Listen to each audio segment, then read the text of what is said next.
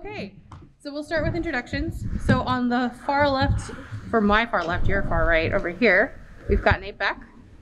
Tell me a little bit what you do. So I co-founded a label called 99 Lives, and then also created a music player for Twitch streamers called Pretzel. Yeah, that's me. And then the gentleman in the wonderful purple beanie. Yeah, that's me. Hi, I'm Noah. I'm a lawyer, but I'm a cool lawyer. Hey. No, he's not. I'm both of your lawyers. Exactly. Anyways, so You're my lawyer too. Yeah, exactly. I'm a video game attorney, and I specialize in intellectual property law and business law, which dovetails perfectly into what I love to do, is play games. So.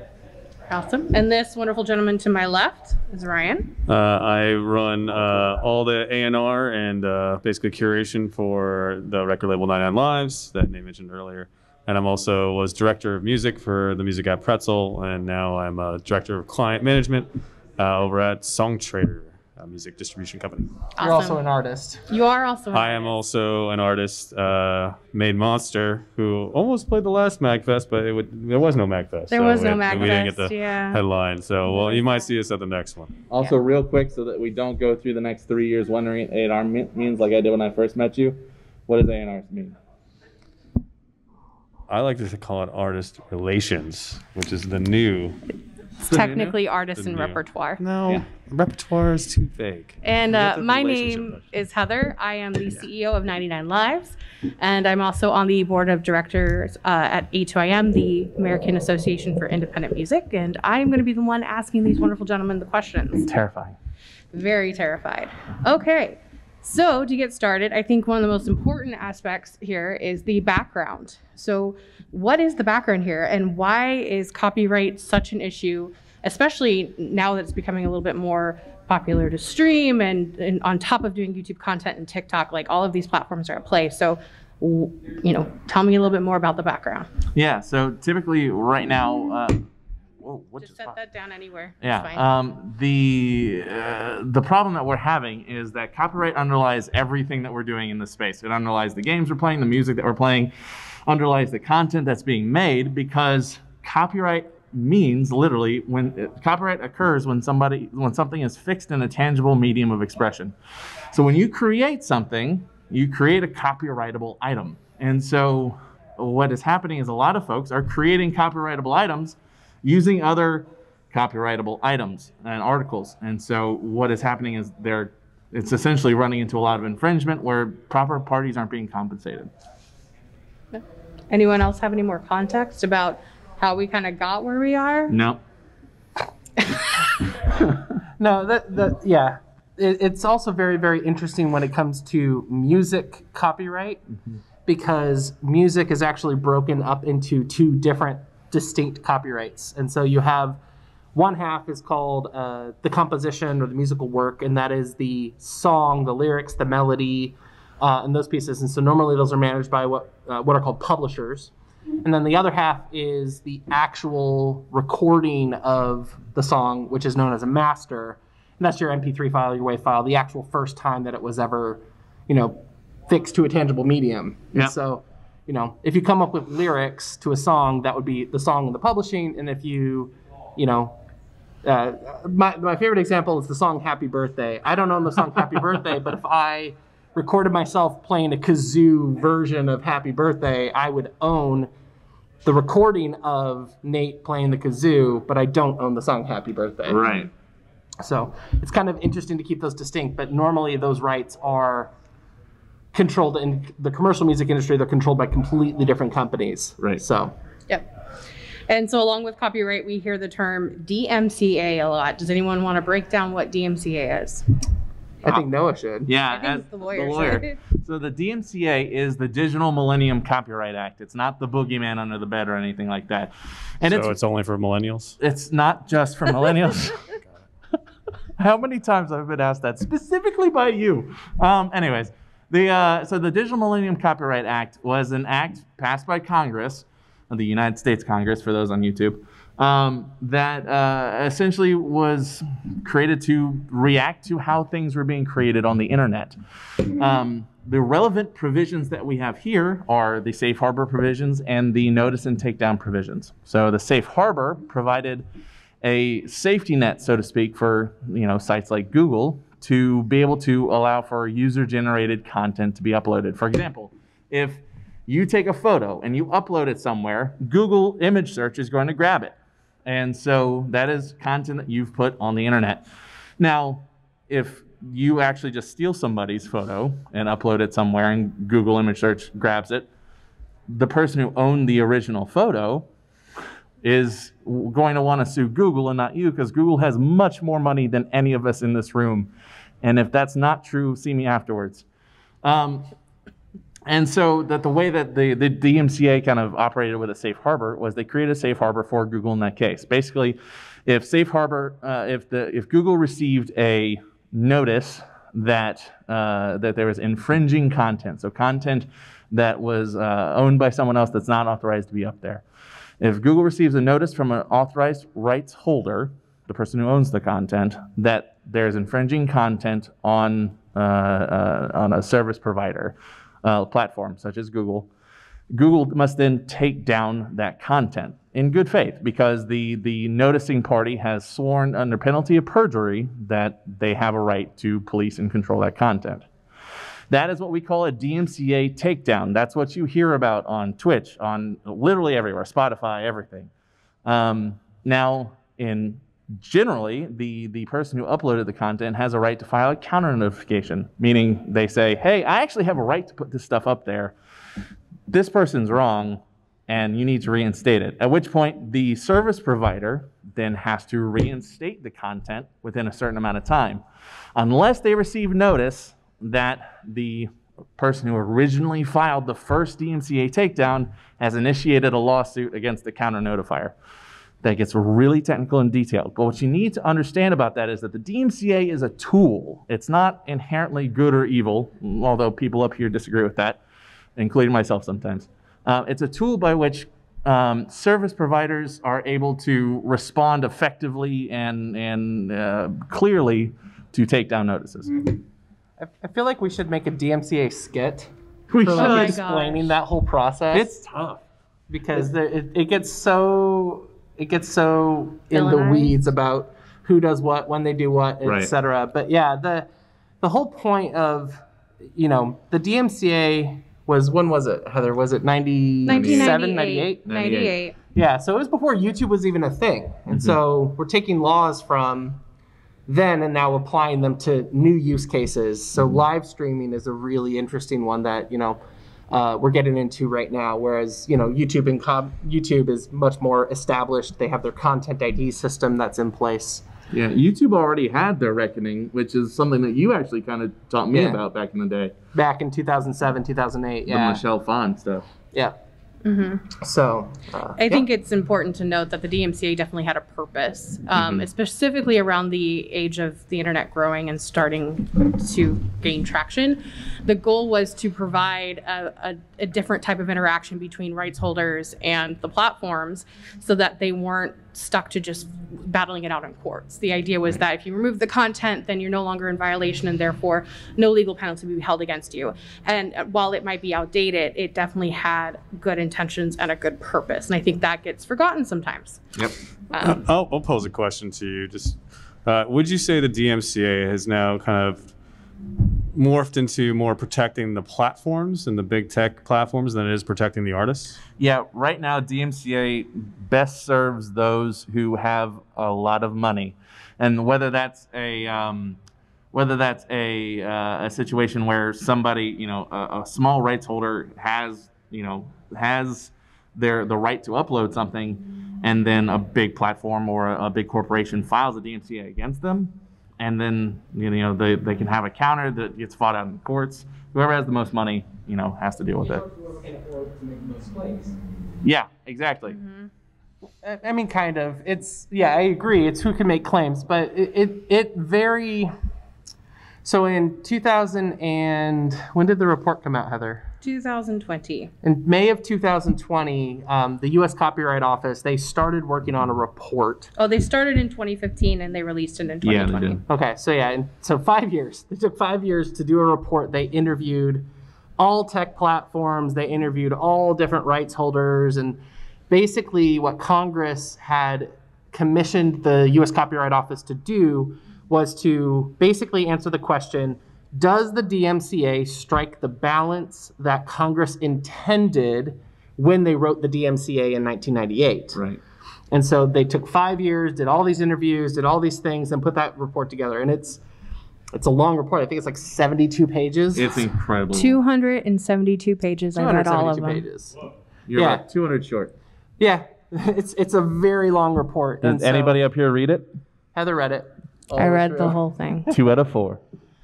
So the thing is about what they came up with that is they came up with about 10 different actions they felt that they could take, and then they're going to work on those actions over the next decade.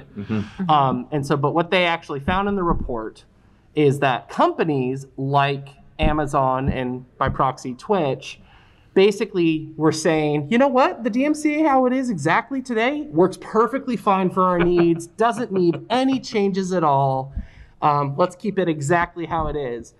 And so it's because it puts the burden of policing on the rights holder. So really what we're talking, they're saying, you know, if the rights holders, the people who own the music, actually want to enforce their copyrights, they're welcome to scan all of YouTube and they're welcome to scan all of Twitch and find all that stuff. And so when they finally start doing that, then you have Twitch come out and is like, oh, they're attacking us and saying all this. We're under attack. So if you have like a small, more independent record label without all the finances in the world, you end up playing more of a whack-a-mole. Yeah. Right. This people, especially if you have popular content or if you have a use case where you let people, content creators, use your things in the space of YouTube or things like that, where you allow people, then you know you're spending your entire time basically taking down other people stealing your music across the different platforms, which a label of any size doesn't want to spend their time on. So then what's their option? Just let it get rampantly used.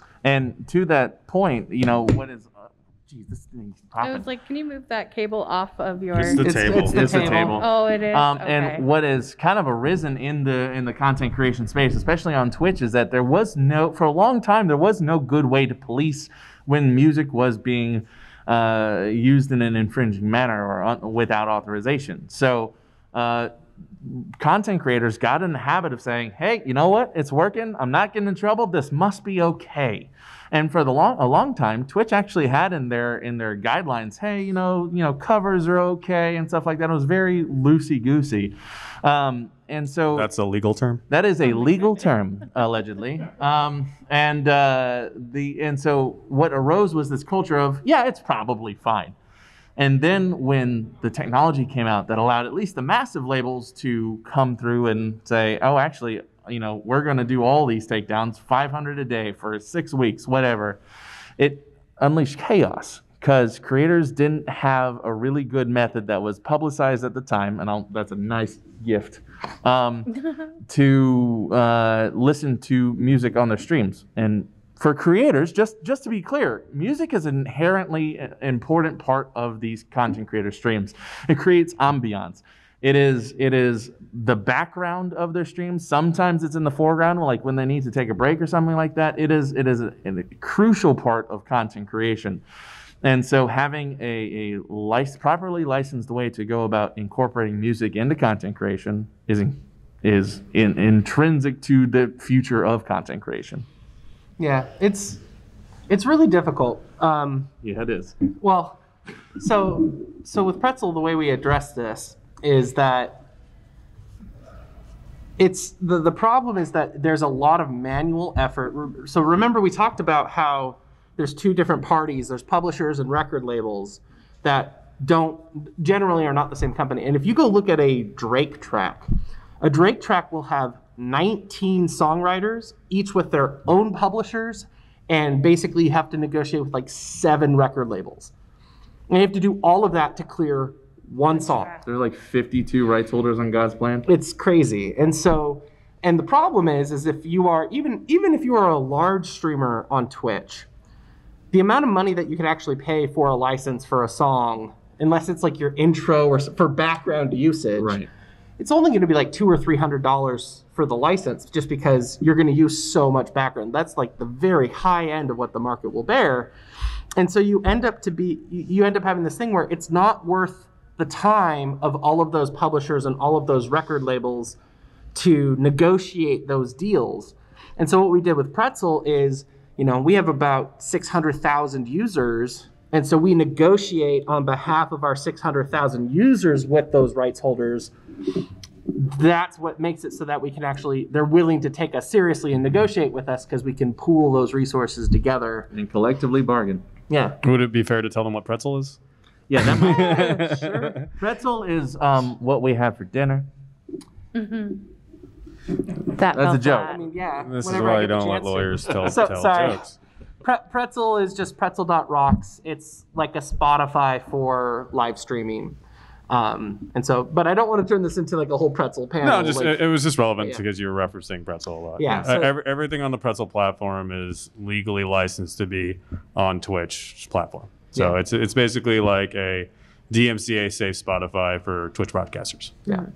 And then we have a smaller subsection that's YouTube safe, which is difficult because The gentleman up at the front, I'm curious. Oh yeah, go ahead. With the awesome hat. Yeah, so we're just about to hit 400,000 tracks, and we actually have I think it's close to, in terms of actual tracks that we have partial rights acquired for, is somewhere closer to like 20 mil. Yeah. So the tricky part, like Nate was bringing up with the Drake example, is on the publishing side. It's on the master side. It's usually record labels owning 100% of the rights to this music, Yeah. and we've cleared close to, Nate was saying, close to 20 million songs on the master side. But since Pretzel considers the use of Twitch a sync, without getting too deep in the weeds on that, basically the writers of the music as well as the people that own the masters both need to get paid. Yeah. So nothing goes live on the player unless both sides are being paid. And so even though we got 20 mil of that one side, we still need to figure out how we're going to get all the rights cleared on the other half. And that's one of our big challenges. Upfront fees? I'm sorry, what? Is that just for the upfront licensing fees? Oh, no. 20. I think what they're saying is 20 million tracks. No, yeah. But if you need to negotiate with the competition. Oh yeah. Oh, yeah. Sorry. We generally don't pay. Do advances. Pretzel doesn't pay advances or anything on any of the deals that we do. So we only pay actual usage, just like a DSP does. And so we don't pay anything out up front for the licensing. I think one important aspect too here is that, there is a desire from the music industry to work with content creators, and so they're willing to forego things like advances. But the problem that they've inherently run into is that the music industry is notoriously poor with tech resources. Even when they do have them, they don't know what to do with them. And with the exception of a handful of the majors, not all of the majors even have the proper resources to do this type of licensing. They've just never seen a way forward. And so there's an interest. It's just they needed a tech platform to kind of do the work, and Pretzel's one of the first ones that's come forward with it. Yeah, and at the end of the day, one of the things that I like to bring up to creators is that, content creators, streamers on Twitch, is that musical artists, musicians are creators too. And just as someone on Twitch wouldn't want all of their revenue diverted somewhere else, a musician wouldn't want their revenue diverted as well. So it is in the best interest of all parties for these to all work together. And so finding a platform on which they can work together to the mutual benefit, finding a win-win, is incredibly important. Because without the licenses, then the broadcasters are infringing. And I'm happy to sit up here and say that all day long. It's going to piss some people off. But they are. It's just no way around it. Some people say, oh, well, it's fair use. Well, not really. And fair use is an expensive defense. If you don't know what fair use is, I have a panel tomorrow that's an Ask Me Anything. I'm not ready for it today. And so it's in everybody's best interest to work together, figure out these licenses, and move forward. So, yeah, it's really interesting because there's another way to solve this problem. So the real trick of what we're trying to solve, or how we work on stuff is, 99 Lives is a record label where every single thing that we sign on 99 Lives, we buy out the ownership of both the master and the publishing in perpetuity. So we buy that out so that we can then give content creators their own In perpetuity licenses. In perpetuity licenses, because when you put a video on YouTube, you want that license for that music to last for the entirety of the video, living forever. And so the music industry, if you ever use the word perpetuity, they'll terrifying. immediately run out of the Yeah. room because they won't negotiate. Yeah. Well, and also keep in mind that, the music industry itself is migrating away from in perpetuity artist agreements, right? The Yeah. idea of owning an artist's content forever is fairly intrusive. And there's laws within countries like the UK and even in the US that at 35-year mark, they can fight for their rights back. So granting a license in perpetuity is going to have to be something that, content creators adjust to, that not existing, because we, as record labels, we may not have the rights to give you in perpetuity. Well, and you see it happen in video games too. Like Alan Wake was taken off of stores at its 10-year mark because the music licenses in Alan Wake expired. And so they had to close the game, and then they remastered it and brought in different music with different licensing to pull it in.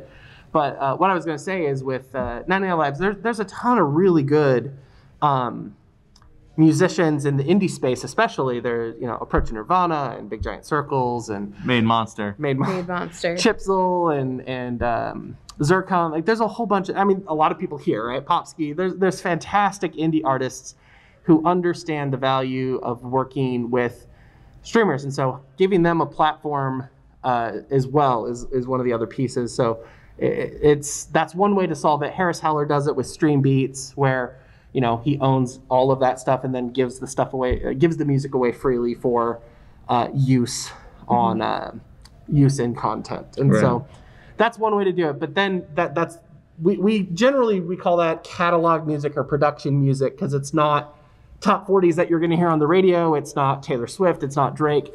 And so we call that stuff commercial music. And so what we're trying to figure out how to do is how to kind of get both commercial music and production music licensed in a way that is a win for everybody. Right. Makes it fairly painless for both parties. And lawyers, we're having a lot of fun with it, because while the top 40, they want to be on this in some cases, they want to work with content creators.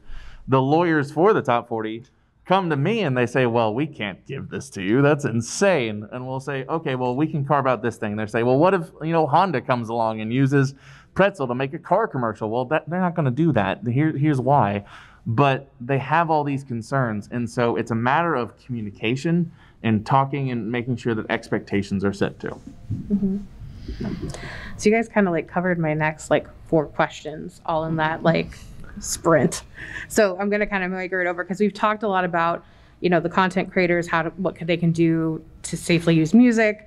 What do industry professionals do to protect their IP? So I think one of the other pieces here are the platforms. And inherently, as a record label, as member of A2IM, I will tell you over and over again, we get stonewalled so hard by the platforms.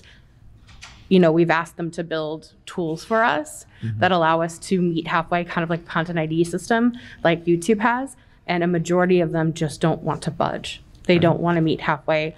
So we get stonewalled by the platforms quite a bit, and so I'm kind of curious, your guys' experience with working with the platforms. Yeah, well, the thing about working with platforms and especially figuring out, try and get Twitch to license music properly is like trying to lead a cat through a hamster maze. So. And I'm saying this on a recorded panel. I love you, Twitch, but come on, man. The thing is, Twitch exists because of copyright infringement. It is built on the backs of people using works that they don't have a license to use to make content. Who was the last broadcaster you saw on Twitch that went out and got an express license to play Escape from Tarkov? They don't. They don't do it. And so if Twitch acknowledges this is a problem, then their entire platform, this multi-billion-dollar platform, that's right? Multi-billion-dollar? I hope. They make They've money. reached- I know they've hit 1 billion. I don't know if they've hit 2. At least $1 billion platform is at risk. And so, one, they don't want to cough up and start paying for licenses because they're worried about the domino effect of, well, I paid, this company. Well, then I got to pay this company and then this company. And then the publishers of games are going to come around and start circling like sharks. So Twitch has so much built-in resistance that's why indies like 99 Lives, incredible indies, are going to get stonewalled at every turn. Well, it's also, I'm glad to bring up the game side of it too, because it's like we've seen a few examples where copyright enforcement on the games themselves on Twitch have been. So we saw it with Persona 5, where the studio basically said you are not allowed to go past this certain time period in the game. Dates, yeah. Yeah, well, no, like in the game, you're not allowed to go past this time because it will spoil the story, and we don't want people spoiling the story. And so, they literally said that. And for people who went over it, getting over it with Bennett Foddy, same thing. When you get to the top of the game, there's a chat room that you get to go into, and if there's literally a thing that says, "I am not streaming this chat room publicly." And who was it? It was I don't remember who it was. I remember somebody did stream it. There's a large streamer who got in there and then immediately received a DMCA takedown from the game developer for using his content in a way that was against the terms that he gave. And so another one that we actually saw, this is a while back, but there's a League of Legends streamer called Faker. Yep. And he had a deal where he could only stream on the Azubu platform in Korea. Right. And so people wanted to watch his gameplay. And so there was literally a Twitch channel called Spectate Faker, which all it did was a program that whenever Faker's tag came online and started playing, you could spectate other people in the League of Legends client. And all it did was streamed Faker's perspective from that game, and they actually shut that channel down because of DMCA. Right. But League had to deal with that. And so because League of Legends owns the game, I would actually be interested to hear your thoughts on this in terms of just like that, because why is it that game copyright is tied to the games? And my understanding of how it works is that if you have an algorithm, no matter what input you own the copyright of the algorithm, no matter what input you put into the algorithm, the output is copyrighted to the owner of the algorithm. And that's why video game rendering is actually owned by the game developer, regardless of what inputs you put into the controller. Yeah, so every underlying part of the game is going to be owned by the rights holder, whether it's the publisher that's been assigned to or the developer itself. Right. And so that's exactly it. Okay. Yeah, I mean, you just hit the nail on the head. I can't explain it any better than that. But what also, just kind of a weird tangent on that, is that gives really interesting rise to like why esports as a whole are kind of falling apart, because as opposed to real sports like dirt sports like baseball, nobody owns baseball, but Blizzard owns Overwatch, and so they can literally control exactly who watches it, and there's no competition. Yeah, it's really interesting. I think that's one thing, and kind of curious what your guys' thoughts are, but there's one thing that's like different about, because you get the music's playing on the stream, it's like, well, you're promoting it. Doesn't that offer some sort of compensation appropriately for music? And I think because they do it for games, and you see game sales go up. Right. I think there's a distinct difference, and kind of curious your guys' thoughts on like why it's different from the music aspect as opposed to from the video game aspect. Yeah, I have a lot of thoughts about this. Yeah, you usually do. Yeah, it's true. You always have lots of thoughts. Yeah, I think the big thing about talking about kind of what a conversion is for these things. So let's think about it just in terms of just like standard marketing. So you have terms like CPC, which is cost per click, or CPM, which is cost per milli, which is how much it costs to get 1,000 impressions on a thing. And so with a video game, everything's about, or with any type of marketing, it's about conversions.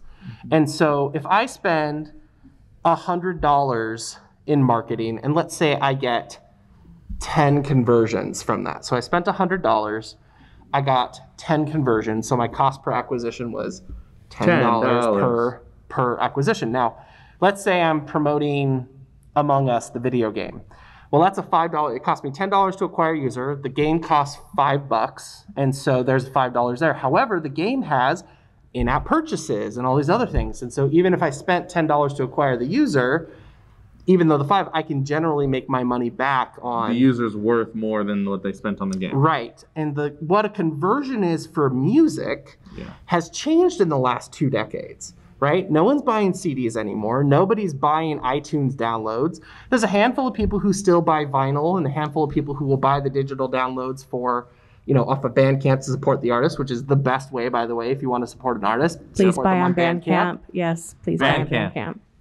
But if what we're talking about doing is, okay, I'm going to go listen to that music, and a conversion is I'm going to go listen to that music on Spotify, that person's going to get 0.003 cents. It's 0.0003 cents. Yeah, 3 zeros and a 3. They're going to get not much.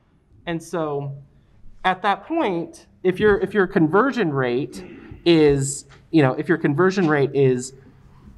to pay $1,000 to acquire a bunch of users, but every time they convert, you're going to get 0.0003 cents. They maybe listen to it 2 or 3 times, but you're only going to make 3 cents off of these conversions, as opposed to even Among Us or in-app purchase or any of these other things. And so it really comes down to what is the product of music. It's not a $20 CD anymore.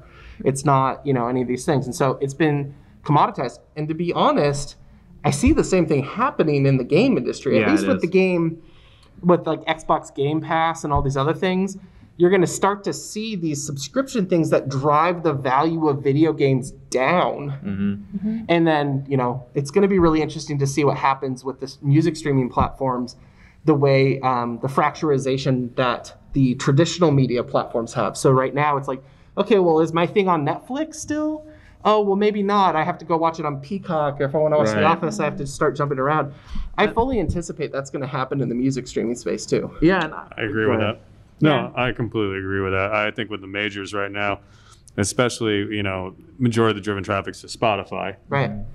If the majors took a cue from what's happening with, all the, CBS is a streaming platform and all of what cable's happening, if they pulled their catalog, like if Universal pulled all of its artists, all its musicians, and created its own downloadable DSP, like its own Spotify, and then Sony had one, and then if you want to hear your favorite artist, you're going to have to buy all 3.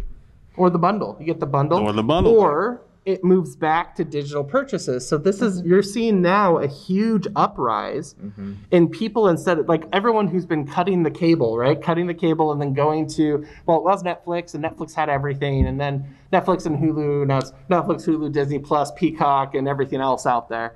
So what's happening is people are now going to Amazon Prime or Amazon Video, and they're going to iTunes, and they're just buying just straight up for $20, buying the seasons of the show that they want. I mean, that's what I do for Rick and Morty. Like, I don't have TV. I just go buy Rick and Morty on iTunes. It's like they knew from cable that the average consumer was okay paying like $100 to $150 for TV. So they're like, all right, if all of us together subscriptions in a year are close to that range, we can do it.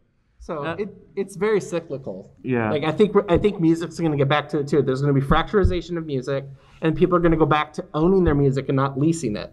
Well, and also one of the things that you were talking about was, the super low cost that, the musicians aren't getting paid very much for those clicks. And so acquiring users is one of the reasons why it's important for the music industry, on the flip side, to work with content creators. Because for one, I mean, I'm not sitting up here and saying, oh yeah, they should do it for the exposure. I'm not. I'm 100% not. But what I'm saying is the content creators should pay to be able to use that music in their stream.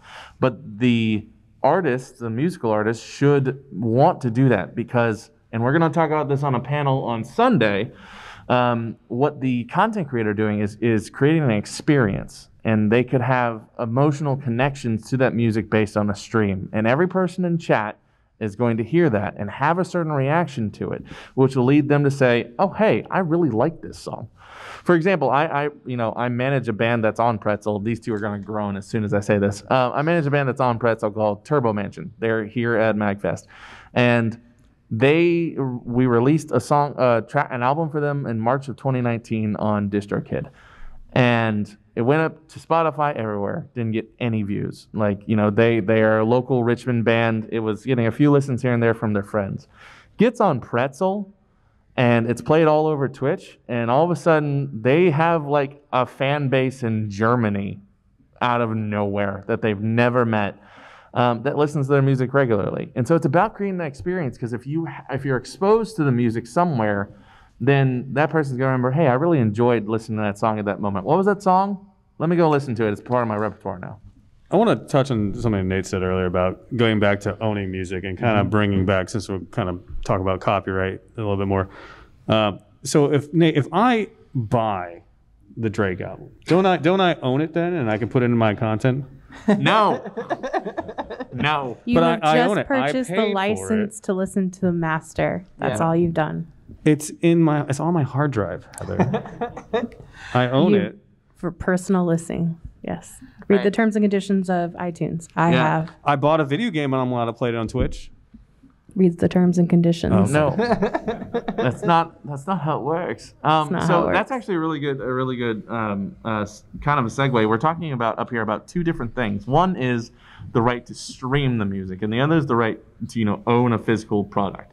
Now, if you buy a literal CD, you own that CD. They cannot prevent you from listening to that CD. However, if you receive a license to listen to that CD, then you can be prevented from that. You can have that license revoked at any time because you don't own that. What if Drake tweets me and says it's okay to play his music on my stream? I'm going to walk out of this panel. No, seriously. Drake tweeted me. He said I can play God's Plan in my Twitch stream. Did he Feel also this one? tag all of his producers, writers, record label, and publishers involved in that tweet? Yeah. It said hashtag YOLO. I look You forward only license to. one. Yeah, I've seen this a bunch where people are like, oh, the person tweeted at me. I'm like, I'm waiting for the day for a tweet to be admissible in court. Right. As like, oh, yep, that's permission. Right. It's going to be one of those things. Hopefully where, not with one of my clients, because if we get to No. that point, then my client's messed up a lot. Yeah. Yeah. Like, what are the terms? What's the expiration of what's the Right. term of the tweet? Is it in perpetuity? The whole point is you need to have legal agreements in place to dictate the terms of your relationship. And Yeah. so, And to kind of dive into that a bit, like if you go out here and 21 Savage tweets at you and says, yeah, you can listen to my music on stream, that's great. 21 Savage doesn't own all the rights to do that. Done. But let's assume that they did. Then that tweet is missing a lot of key terms. Yeah, okay, you can listen to my music. That's that's an express license to use it. license. However, is it revocable? How long can it stay up? Does he have to give notice if he revokes that license? Can he just wake up one morning and be like, you know what, screw that kid, and then revoke it and issue a DMCA? The answer is yes. Yeah. So tweets Twitter is just also a pit, but yeah. You also forgot to assume whether or not he even owns his compositions. Yeah, exactly. Because you're dealing with sync, which involves the composition. So it was very interesting looking at another thing that happened with PewDiePie had a video where he dropped the N-word and all this other stuff. The Firewatch videos. Oh, yeah. No, it wasn't in the Firewatch videos. It was in a Right. PUBG game, but the developer of Firewatch, Campo Santo Games, Yep. just was like, you know what? I'm fed up with this guy and his privilege and stuff. So he had, even though he was the game developer and it was a year-old video, he actually revoked the license for PewDiePie to use the copyright for his game and issued a DMCA takedown legitimately. Yeah. And he didn't have to give any permission or anything, because that's the funny thing, that game developers right now hold all of the keys because people are infringing their content with no licenses whatsoever. Right. Which means that the favor falls on them. And so if people are going to stream your game, regardless of if they don't have even if they don't have a license, then all the terms are on your side. Right. And Now, what's interesting about Firewatch in this particular case, so just to kind of recap it fully, PewDiePie played Firewatch a year before, dropped an N-bomb on PUBG. Bad thing to do. And the Firewatch developer had a license on their website that said you can play Firewatch on your stream and upload Let's Plays and VODs. And however, that's all it said, essentially. And they said, well, you know what? Yeah, we had that license. It's now revoked. And so we're going to immediately revoke it and DMCA all the content, which is within their rights. Now, this is where I actually have to stop and say everything that I'm saying up here is for informational purposes only. It is not specific legal advice. Your situations will almost always be different. Yeah, it is being recorded. And so, I'm an attorney, not your attorney. I'm an attorney, but I'm not your attorney yet. You are mine. I'm literally all three of your attorneys, but not y'all's yet, as far as I know. And so, make sure you consult an attorney in your specific case. But in this case, for informational purposes only, the Firewatch developer was perfectly within the rights to do that. And it was bad PR for everyone involved, but they could do that. So touching on that and what we're just talking about with the major labels maybe starting their own DSPs, do you ever think of the video game companies potentially, like, how if you're an Xbox, you buy an Xbox, I don't know, Game Pass or Gold Pass, whatever it's called, to play other games online. Do you ever think of that would make an upgraded tier to that, like an Xbox Stream Pass, where the video game companies all got together and said, we're going to start charging for this. If you want to stream our game, you want to play, PUBG or whatever on, like, you're going to have to pay this extra on top streaming thing that they can work out through the platform. I mean, yeah, the just opened a can of worms. The marketing is so well. Among Us wouldn't be a game as if it was without content creators. Yeah. Right. Among Us was a game that existed for 2 years prior to it having its ascendant rise to popularity. Right. And that is all from YouTubers and content creators on Twitch. Right. Mm-hmm. And so that's what rocketed it all the way up, and then became super popular and kind of took over. You see that with a lot of games. Fortnite had the same sort of meteoric rise. Minecraft had the same meteoric rise, and so the real trick to Fall Guys too. Fall Guys did a really great job with that. And Tim the Tatman with Fall Guys.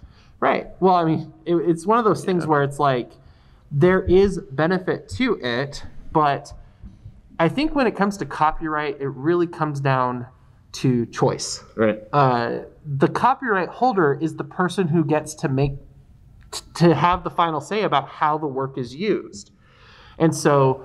Fair use is a really interesting one because, as a defense, but it's a very interesting thing because you're basically saying, well, no, I'm allowed to commentate or make use it for educational purposes or any of these other things the way fair use works. Make it transformative in some way. Right. And so, but it really comes down to, you don't get to tell someone else what you can do with their work necessarily. Right. And so, yes, being like, oh, it's exposure, and they might be okay with it, but it's still their right and their choice to choose how their work is used or how their work is displayed.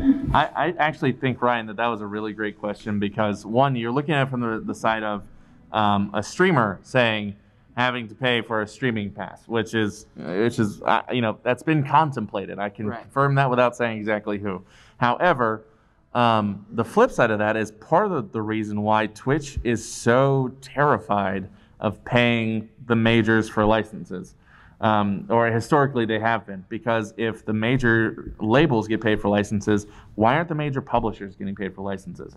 What's to stop Blizzard, besides the horrible PR they're dealing with right now, from going and saying, Overwatch now streaming exclusively on Facebook Gaming, besides the fact that it would kill Overwatch again. Well, it already did, right? Yeah. They sold exclusivity licenses for the Overwatch League. Yeah. Oh, yeah. But I'm talking about entirely.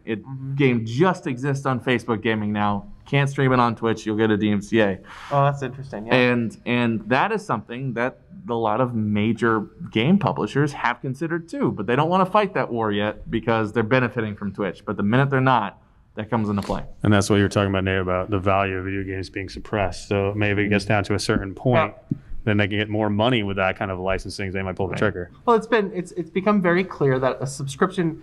We all were very resistant to subscription-based billing when it first came out, right? Yeah. When Creative Cloud, Adobe's Creative Suite, went to a subscription-based model, a lot of people are still really against it because it feels like I'm leasing my software, I'm not buying the software, and that feels really not great. And like I said, it's going to be cyclical.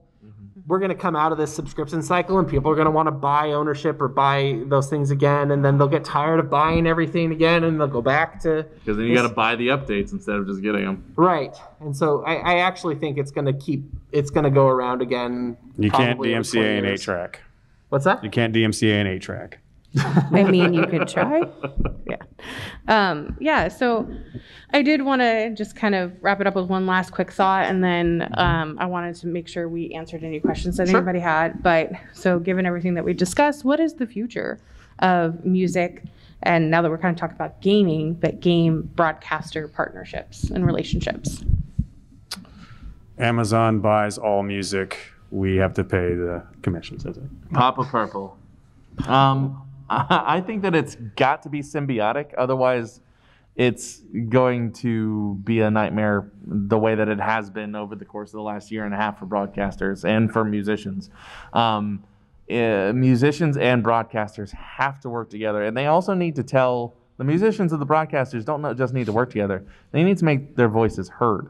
Because a lot of musicians don't, like we've said, don't own the rights. They need to tell their labels. They need to tell their publishers. They need to tell everyone, hey, we want to make this work. And you need to figure out a way to make it work and stop looking at the dollars and cents now. Invest in the future of this collaboration instead of what your Q4 is going to be. I think they're going to get there. I think we've made some strides. However, I still think that the lawyers, because we're all jerks, are going to get in the way at least for a certain point. Mm-hmm. Yeah. I'm very hopeful for where we're going with licensing. Music is inherently valuable, and so it needs to be treated as such. And for a very long time, with not just live streaming like Twitch, but like streaming and Spotify, the value of music has been really, really degraded. It's been cut in half. And it makes it very difficult for musicians to be able to make a living doing what they love. And so Spotify, I'll leave it with this, and I don't think Spotify is the way to do that. And a big part of that is Spotify says they want to have 1 million middle-class artists on the platform. But if you actually do the math of that, you actually, 1 million artists with the entire royalty pool being paid, it means that they would each be making $20,000. That's 20.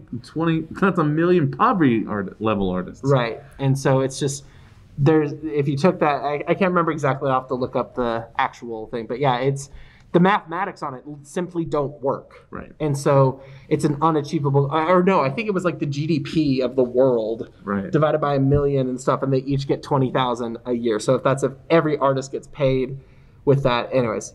So it's not really achievable unless people start paying and supporting artists. So like I said, support artists, support, their Bandcamp. And use Apple Music. You need to buy their merch. We need to stop seeing people treat music and content creation as a commodity, but instead have it be treated as something that's intrinsically valuable and should be supported as such. Mm-hmm. Yeah. Awesome. Thank you so much. Any questions from anybody specifically? That guy. Sean. What does DMC stand for? Oh, Digital Millennium Copyright Act. It is the notice and takedown provision by which the world runs right now. That is one Article part 15. of it. Yep. Okay. Article 512. Article 512. Yep. That's right. And there's one other, like section. It's section 512 or something. That's section 512. Yeah. Yeah. There's a lot to the DMCA. The most relevant aspect for most platforms is the notice and takedown, which the platforms love. If you ever feel up for it, go read their report by the U.S. Copyright Office and look at the notes. And Amazon, YouTube sent, I think, each 20-something odd comments, and all of them are in favor of keeping the DMCA in its current state. Yeah, like the premise of hashtag the DMCA is broken is a very odd one, because if the platforms have their way, nothing should change. They don't want anything to change. And so a lot of people are like, oh, Twitch, you need to protect us from all this stuff. And Twitch is literally, not Twitch, Amazon is literally like on record stating like, nope, it works perfect. Nothing needs to change. Please don't change anything. We're going to lobby Congress to not change anything. Yeah. And on that note, one of the people that would have to change it are by their nature lawyers. And right now, as a lawyer, I can tell you we benefit from how the DMCA is set up. I don't think it's necessarily good, but it's just complicated enough that we can charge to do it. There's some pretty cool things that are coming down though. So like the CASE Act is one that's in Congress right now. So that one is small court copyright claims. Yeah. So essentially, it's something that's really big in Europe. They're trying to bring it in the U.S. right now. But right now, if you wanted to protect your copyright, if you're an indie artist and you actually want to protect your copyright against somebody who stole it from you. So like you do a DMCA, then it takes down. If they counterclaim you, your only option is to sue them. Yeah. And so we're talking about sue in federal court because it's a federal copyright law issue. And so we're talking about what? $5,000 to start, just to file the paperwork. What's really important to note is that is actually a misnomer. It does not say you have to file in federal court. It's a federal question. And that's all I'm going to say on it because that's a trade secret. But essentially, the concept of the CASE Act is that if you're below a certain size, you can actually, it's almost like small claims court for copyright issues. And so you can and it's limited on how much money it can be and a lot of those other things that you can do. So I'm actually really hopeful that the CASE Act stuff goes through because that's going to help. We deal with it, or you deal with it, Heather, with 99 Lives, where we have people who just take the 99 Lives music, distribute it on DistroKid, and then claim it's theirs. We've actually used the DMCA to protect content creators because we actually try to make sure that our stuff stays protected in content ID systems. And so that means we have to control it, and we make sure that every single use is, permitted and the claims are released and that nobody sees a mute. And when someone steals our music and uploads it through DistroKid, it gets entered into those systems again, but with a different policy. And typically with a claim policy or a mute policy. So we spend a lot of time, actually spend a lot of Noah's time chasing down people that love to steal our music. And I find them. We find them all over the world. Yep. Any other questions? We got too much, so we'll try to get them both in before we close in 5 minutes. So you mentioned when you were talking about Pretzel that you've got a section that is YouTube safe music as well. So because that's a good question. It's a great question. When you upload a video that uses copyrighted music, it doesn't block it entirely.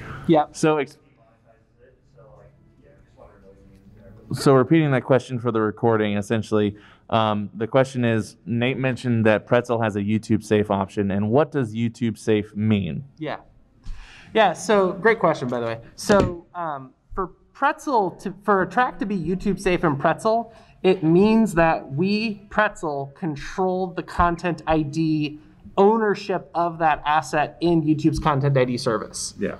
And they make sure the claim is released. And the policy for that track it's called route for review, but what it does is it actually, no claim should be made on that track. And so we have a system, it's called Aegis, which is an automated system that every single day checks the status of every single asset that we manage in Content ID. And if it ever goes into a reference overlap or an ownership conflict or any of those things, it actually gets pulled from YouTube Safe and Pretzel until that thing gets fixed. And so sometimes... And if the other party makes a claim, we release it. Yeah. So the safe part is actually for our users, right? The content creator knows that that music is safe for them to use on YouTube, and they won't get demonetized. Correct. But it's a much smaller catalog. So like we have 400,000 tracks in normal Pretzel and about 6,000-7,000 tracks in YouTube Safe currently. Give it a month.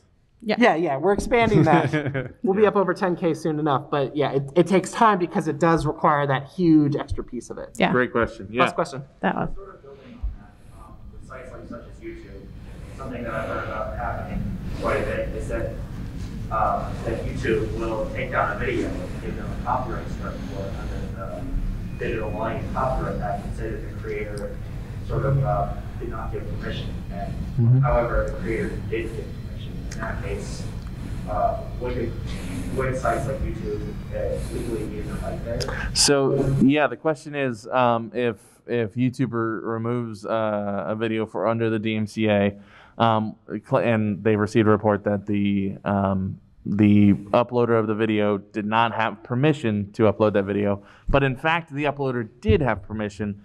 Is YouTube in the legal right? Well, so great question. Under the DMCA, YouTube is doing what they're required to. If they've received a notice that that content is infringing and whoever's uploaded it does not have the right to upload it, they got to take it down, and they have to do so in a timely manner. They got to do it pretty quickly.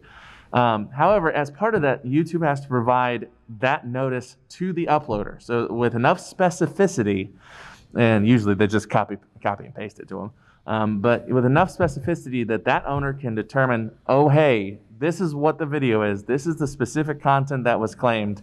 Do you want to respond? And in that case, and again, this is for informational purposes only, this is not legal advice. If a content creator actually has the right to use that, they can counterclaim, because in theory, they can show proof that they actually do have that license. So that would be an actual good use of a counterclaim. At that point, the person that submitted the takedown would have no choice but to file a lawsuit against the person who uploaded the video, provide proof of the lawsuit to YouTube to keep it down. Yeah. That's where mistakes kind of can happen, right? Where it's like, oh, well, I did have a license. That's why that counterclaim process is in there. Yeah.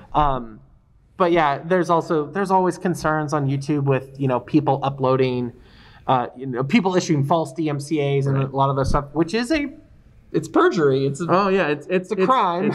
It is straight up illegal.